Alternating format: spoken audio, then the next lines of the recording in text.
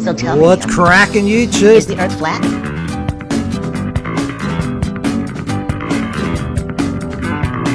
You went on a podcast and you said you believed the Earth was flat. But on that podcast, flat. I was just really like, man, what's going on within our world? And just a whole bunch of truth and conspiracy. I was just like, whoa, this is too much for me. And then I come out and say that, and then, whoo. Whenever people are first exposed to the flat Earth, a typical knee-jerk response is that he or she saw the curvature of the Earth from an airplane. A good friend of mine refused to investigate the flat Earth based solely on that reason, that he allegedly saw the curvature of the Earth while flying in the Concorde many years ago. However, what my friend thought was the curvature of the Earth was likely a psychological effect from indoctrination or an optical illusion caused by a curved airplane window, like you obviously see here. For others, they see a picture of something like Felix Baumgartner over Planet New Mexico and assume that this is the curvature of the Earth, when this was only photographed with a wide-angle lens, creating the illusion of curvature.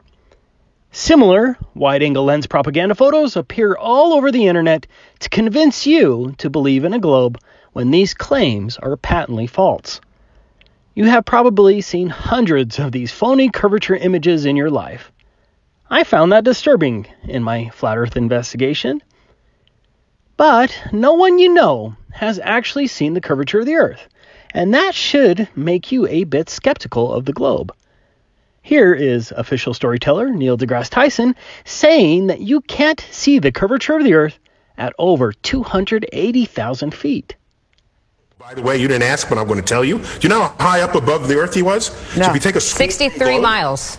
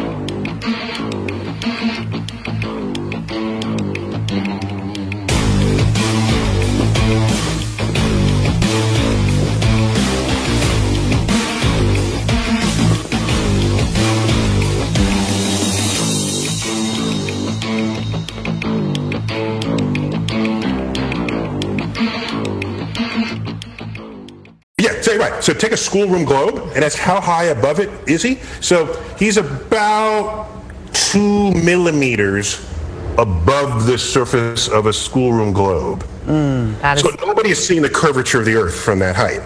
I just want to make that clear. Okay? I guess Neil is out there trying to lower expectations and explain why videos like this one aren't showing the expected curvature, but only show a flat and stationary Earth. I say stationary because when you really think about it, the Earth should be spinning underneath this extreme high-altitude balloon at 1,000 miles per hour. Do you really think The atmosphere is attached like Velcro to the Earth, and the air at 121,000 feet is actually spinning faster than 1,000 miles per hour to keep up with the ground below it. No. The globe claim is just silly. Obviously, the Earth is stationary. As I have shown multiple times with lasers and high-zoom cameras, and high-altitude balloons prove the Earth is flat at even extreme altitudes, all in total contradiction to the globe narrative. No curvature down here, no curvature up there. I agree.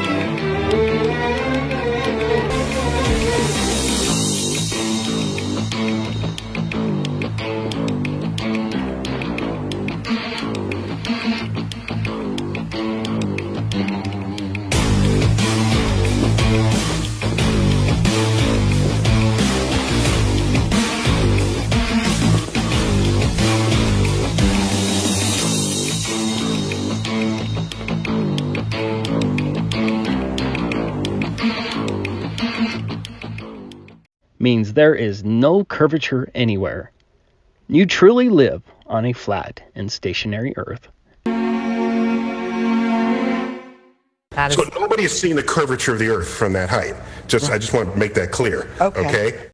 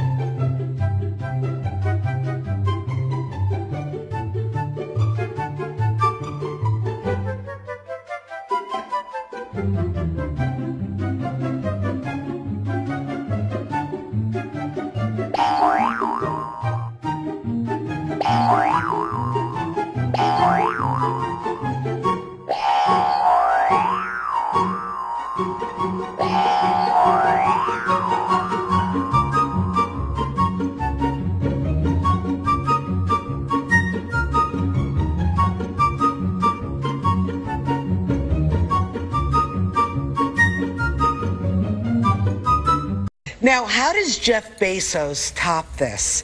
What can he do? Papa, that's what's going on. Having a good day as always, and as I always say,